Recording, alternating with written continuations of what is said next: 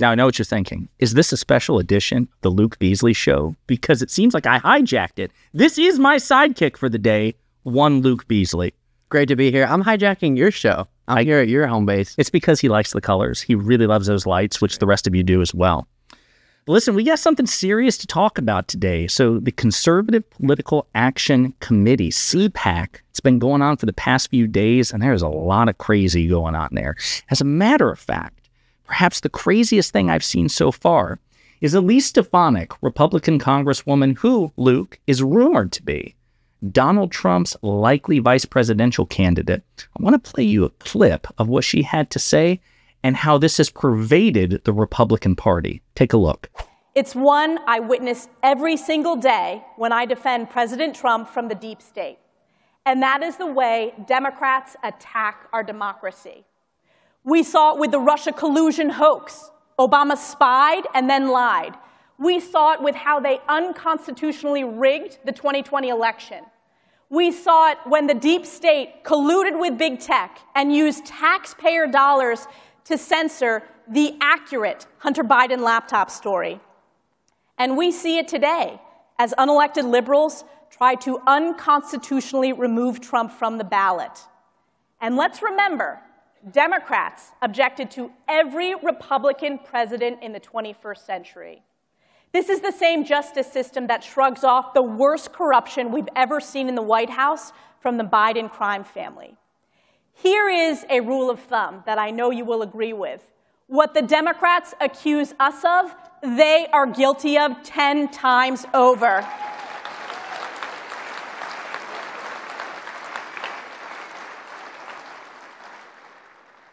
And here's why this really matters. If they weaponize the government against President Trump, they can weaponize it against you. What? Why? I don't even know where... That was 1 minute and 20 seconds. I don't even know... Do you even remember, like, what to... There's so much... Okay, you go ahead. What do you think?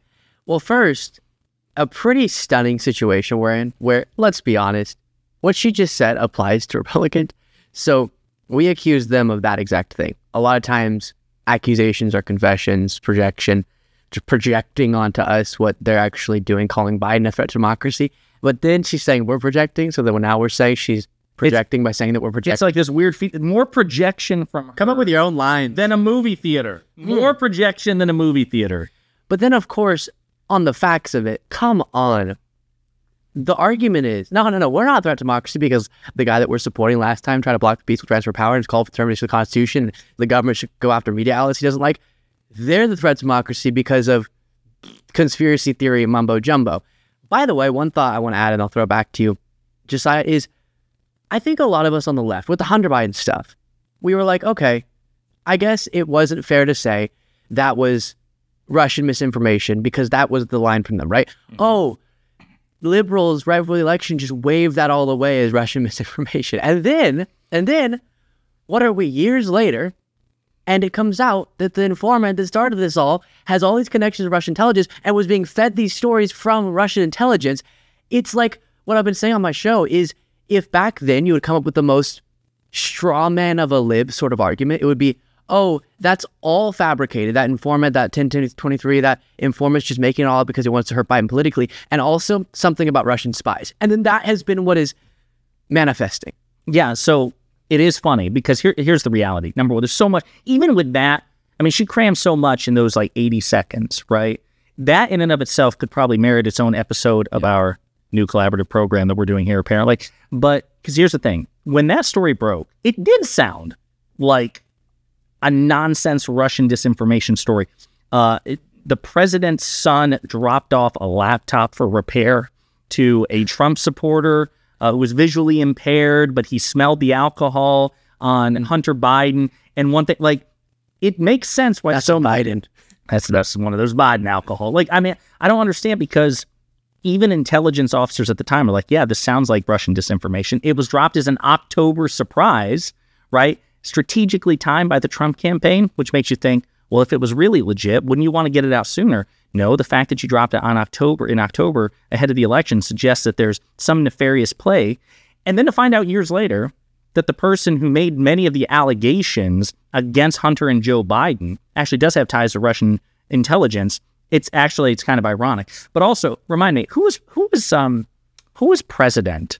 Who was the president? I can't remember. Who's the president when that story broke? Well, based on what I'm told about the aftermath of COVID and who was president during the worst of COVID, or the economic disaster that Biden had to inherit. No. Everything was going well. 2019 hit, then Biden became president. Right. So I guess Biden 2020? So Republicans who struggle to understand the linear concept of time, they want you to believe that Joe Biden was in the White House in 2019. In fact, it was Donald Trump. Donald Trump was the sitting president. It was his Department of Justice that was tracking potential Russian disinformation.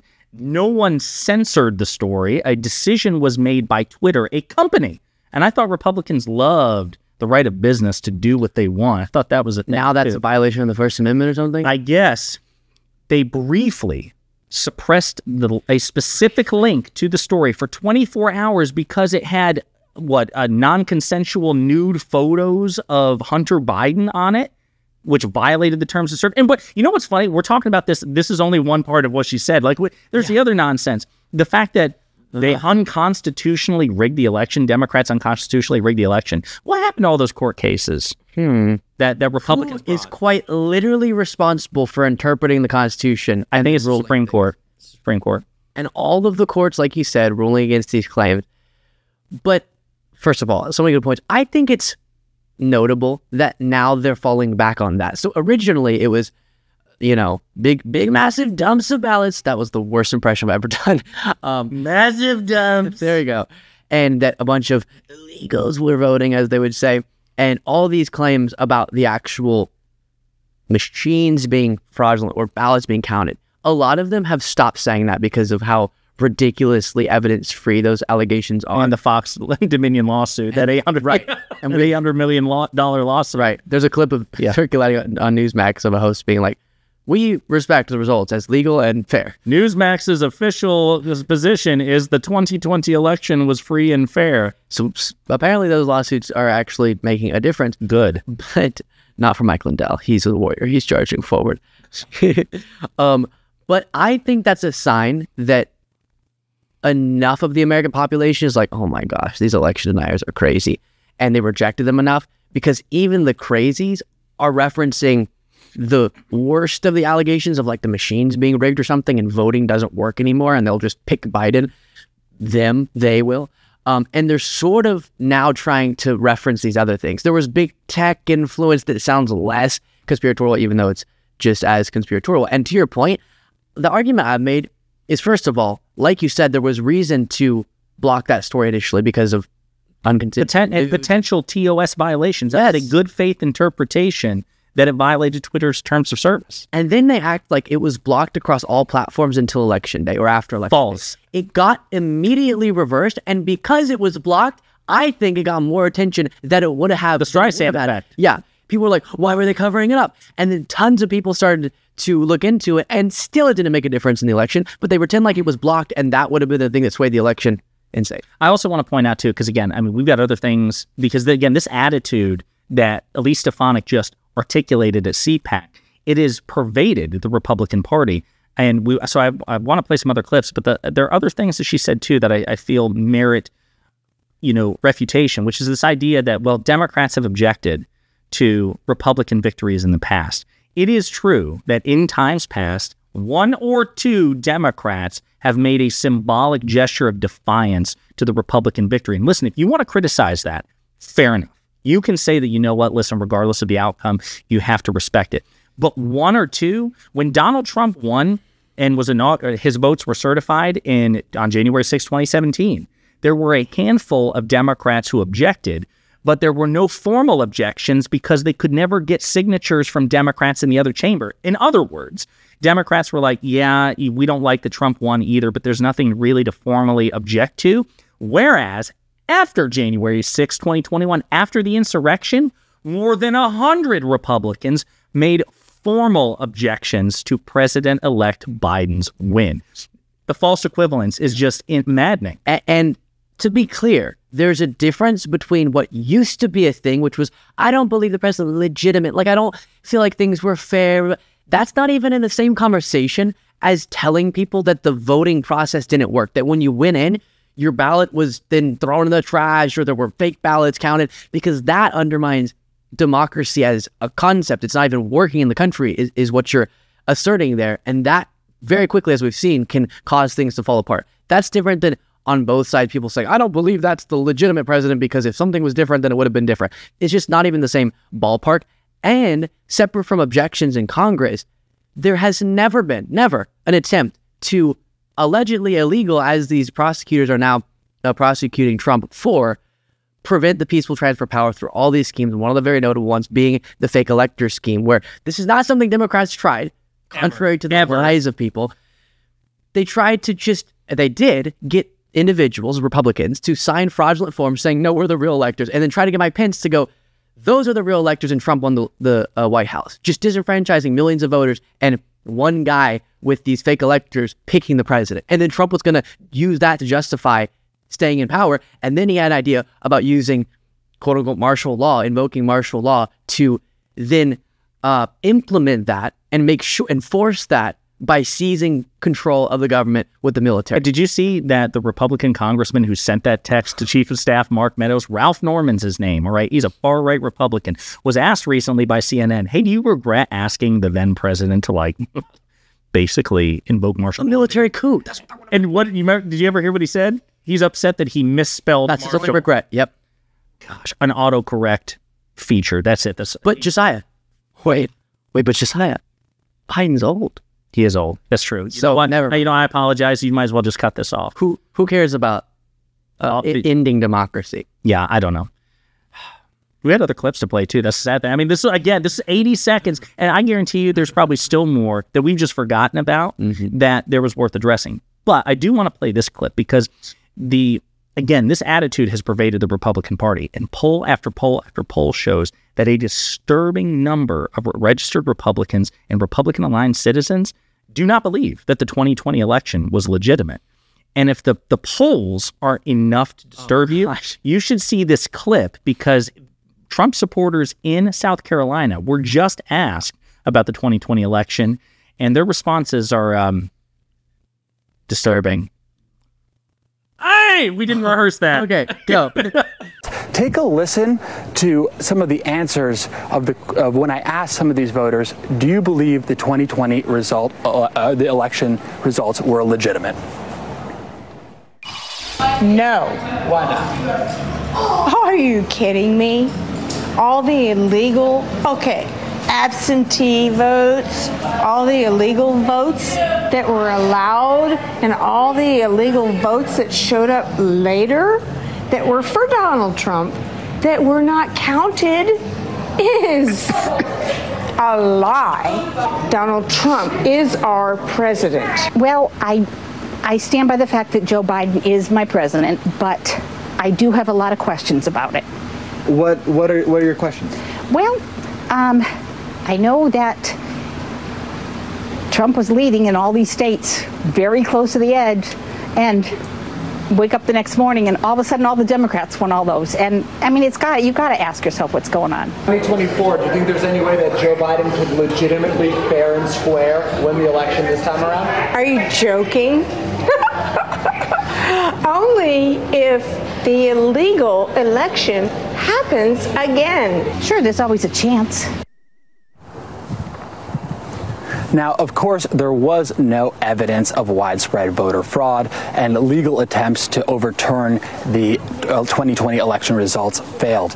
I mean, seeing the poll in the figure, the statistics are always sobering, but then seeing that in real time, that's different. That cuts different. Well, as you know, one of the things I'm known for is going to Trump rallies and talking to Trump supporters. You recognized her, didn't you? That's what it was. Yeah.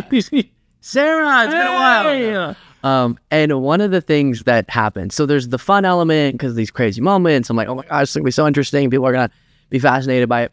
And then sometimes I'll feel like I debated well. Oh, yeah. And then always driving away or flying away, I'm like, oh my God. Like we said, disturbed. I'm a little bit depressed by it you see that. And again, some of it's, haha, dumb. But then the second part of your brain goes, oh gosh, those are a bunch of people like that who are just as American as we are, believe that. And it shows you just the sheer power of misinformation, of a movement dedicated to a person and not facts or principles at all, and the failure in our education system, I guess. No, I mean, 100%. And again, the sad thing is, and you can hear it in the responses, the other lady, the more reasonable one, kind of makes a caveat that, you know, even though she thinks the 2020 election was stolen or she has questions about it, she at least concedes, and it's so sad that this is how low the bar is, she at least concedes that there is a timeline in the multiverse in which Joe Biden can win a free and fair election against Donald Trump. But the other one, she can't even conceive of it. That's the scary thing. It's not just that you, for no good reason, thought the 2020 election was stolen. That is bad enough. It's that you're so lost that you can't conceive that Donald Trump is so perfect. He's so popular. He's so commanding. He's just whatever he is to you, that you can't even conceive of a universe in which he loses, even though I have it on good faith that he has lost 2018, 2020, 2021 with the Senate runoffs, 2022, 2023.